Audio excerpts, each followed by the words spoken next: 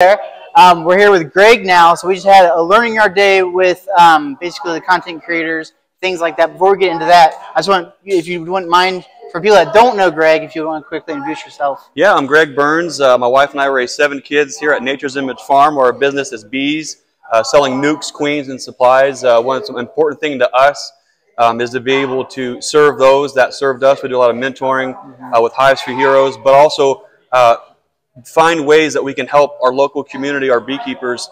Not that we are experts, not that this is the only way to keep bees, but we share our experience with them and try to give them the tools to be successful as they grow with their beekeeping experience and journey.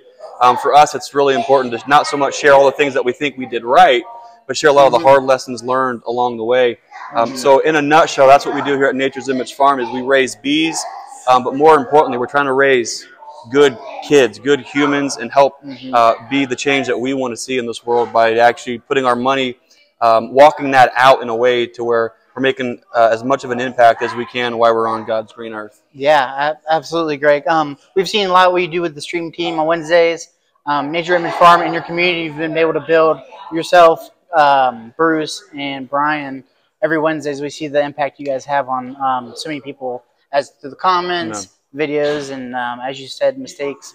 That obviously, you know, I think the biggest thing is to share your mistakes when you make them, because guess what? Every beekeeper is going to make the same mistake if you're not transparent, which you save somebody else from that. But a big thing I wanted to get started getting into as far as queens go. Right. Now, if you wouldn't mind, I'll ask you a couple questions about queens going on. So here at Nature's Image Farm, you talk often about your stock, things like that you really like with queens. Yeah. Now, if you wouldn't mind just sharing a couple of traits you like to see in your queens, what kind of keeps queens going that you want to see more of, and what you don't want to see, and you kind of go away from those queens. Yeah, I think as you start developing a queen breeding program, you start sorting through colonies that have certain positive or negative attributes.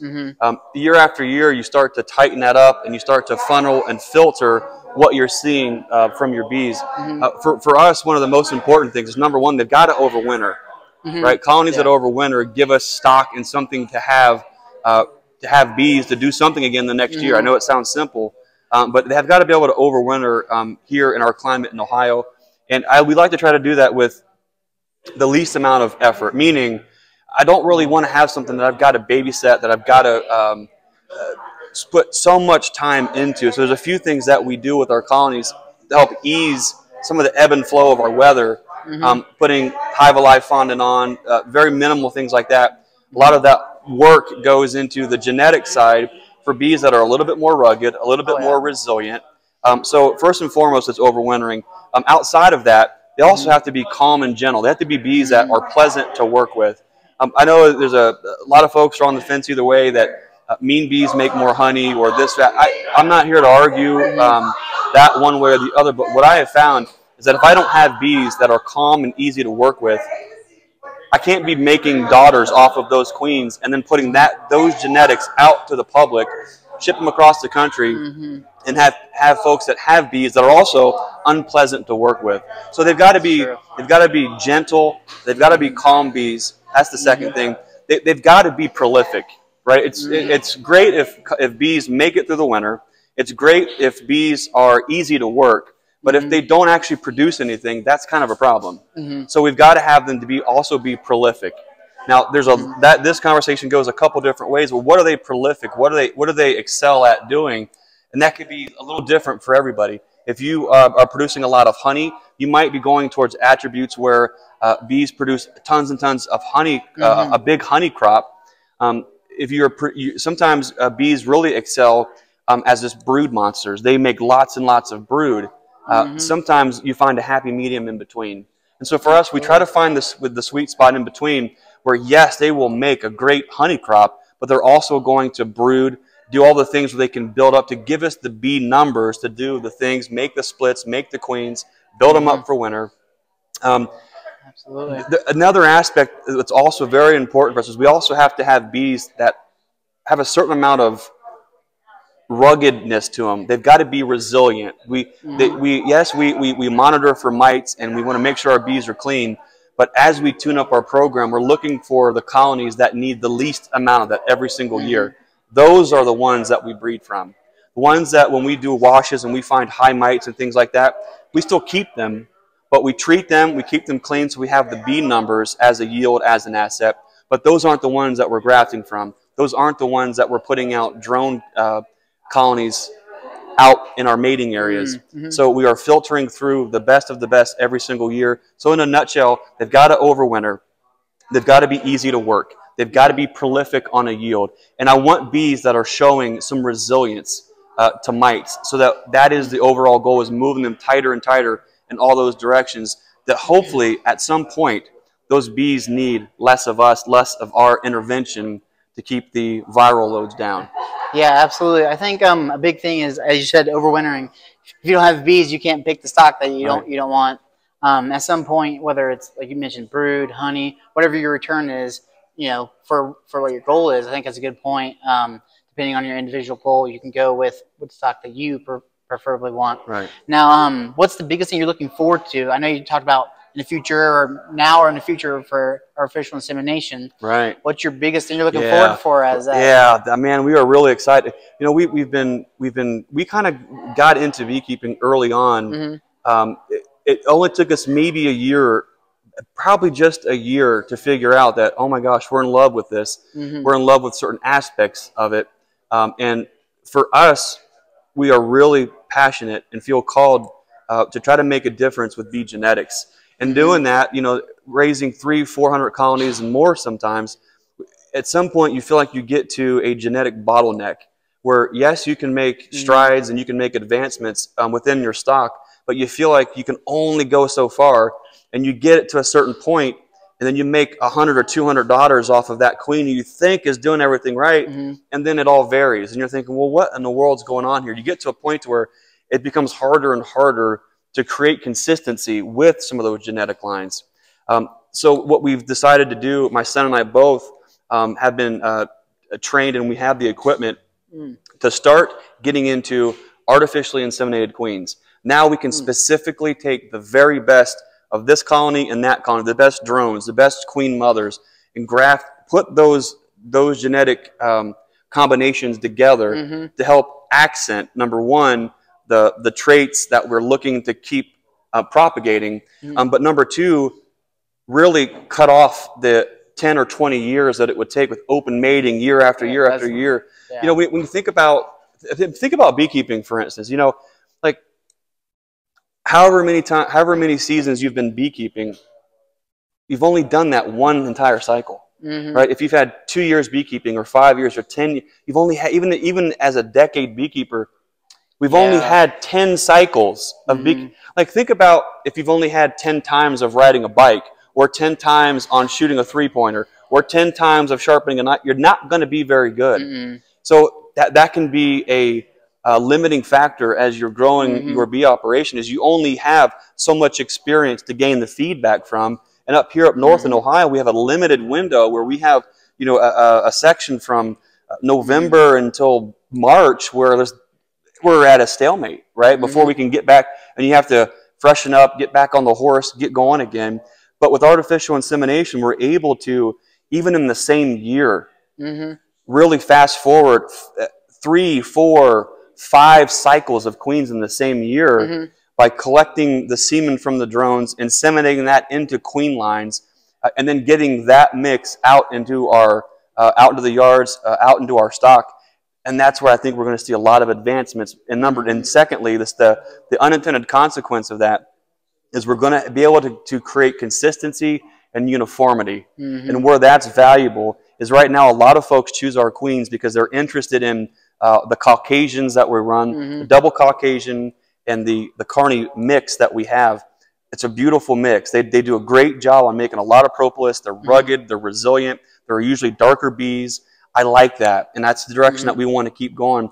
With artificial insemination, we can keep fine-tuning those attributes so that we can then provide those breeder queens to folks so they can then create consistency and uniformity using what we've done over the 10 years, the access that we've had to these genetics. They're able to take advantage of all of that work and that timeline, use it as a leverage point to really catapult and advance their queen breeding program on the backs and the shoulders of the work that we've done previous. That's a big deal. Yeah, I think it really is a big deal. And I think the biggest thing to go off of from what we like to see with AI and just propel us forward. I think big things with resilience. So I know you have a certain stock that you like, but then with someone wants to buy that stock in, the resilience helps with what they want to do, because if you have resilient stock, then depending on what they want to do, they can make some mistakes because you don't know how their beekeeping is. That's a good point. So with some resilience, you can always help. The better stock you have helps for more errors as far as beekeepers who maybe aren't as experienced. It's a great point. It does. What we've noticed is the better and better that we've done with our genetics and our stock, the more resilient they are. And what that means to me, resilience is when bees are exposed to a situation and they have a built-in buffer where they can continue to withstand more of that than they have in the past. Yeah. Whether that's food scarcity, whether it's an increase in viral loads, whether it's outside pest pressure, whatever that it might be, building rugged, resilient bees for us is when we look to nature for the answers. Nature has a built-in resiliency. When you have a polyculture of diversity, the plant system, the animal system, all of those kingdoms combined thrive because they have built-in diversity. They have resiliency built into those systems. Why aren't we doing that with our bee stock? When we do that with our bee stock, we're creating opportunities where we have a little bit more flexibility. Not that it error-proofs the system, but we have bees that maybe can withstand a little more viral pressure, or they can withstand a little bit more food scarcity. Or like with our line, those bees downsize on their own going into the wintertime. They can get into smaller clusters, and they can cruise through the winter in colonies that are so small it's scary. And they just sit there and they cruise and they cruise and they cruise. And then the first part of spring, you crack open a box, and you're thinking, there's not a lot of bees there. Should I be worried? You're thinking, nah. You come back later, you crack the lid, you look inside, and all of a sudden, they've just started to fill the box out, and they boom, boom, boom, boom, boom.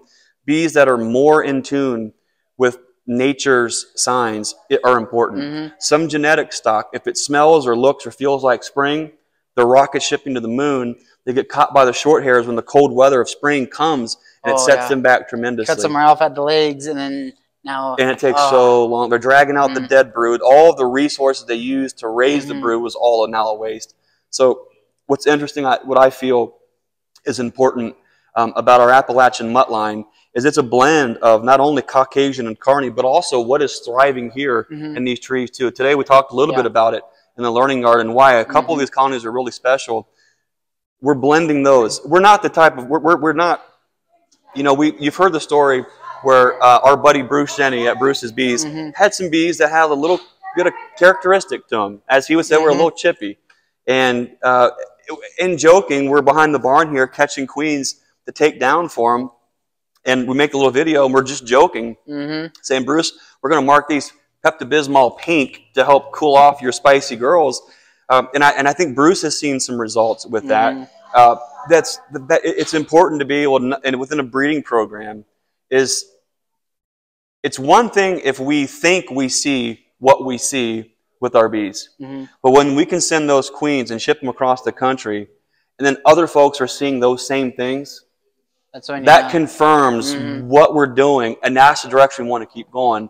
And so that's why artificial insemination for us is the next step. We can keep a finer tuned genetic line with our bees, and I'm really excited to get that out and make those available for folks coming up in 2024. Absolutely. Yeah, thanks, Greg. And so as we wrap this up, I just want to say appreciate for the convergence, the learning yard, first time in the learning yard. You got something great going on here. Thank you. And I just wish I wasn't so far away. Yeah. Now, to put you on the spot, so I appreciate exactly everything you're doing here and everything you're doing with your line. So as far as artificial insemination, not to put you on the spot, how open are you to having somebody come, let's say 3 hours away, and learning more as far as queens, artificial insemination, things like that? Yeah, well, the thing about all of this is we have to develop a certain amount of competency first, right? Yeah, we're just because we have the training and the tools and equipment, we are not going to be masters at this first year, and we are not going to posture and say that we are.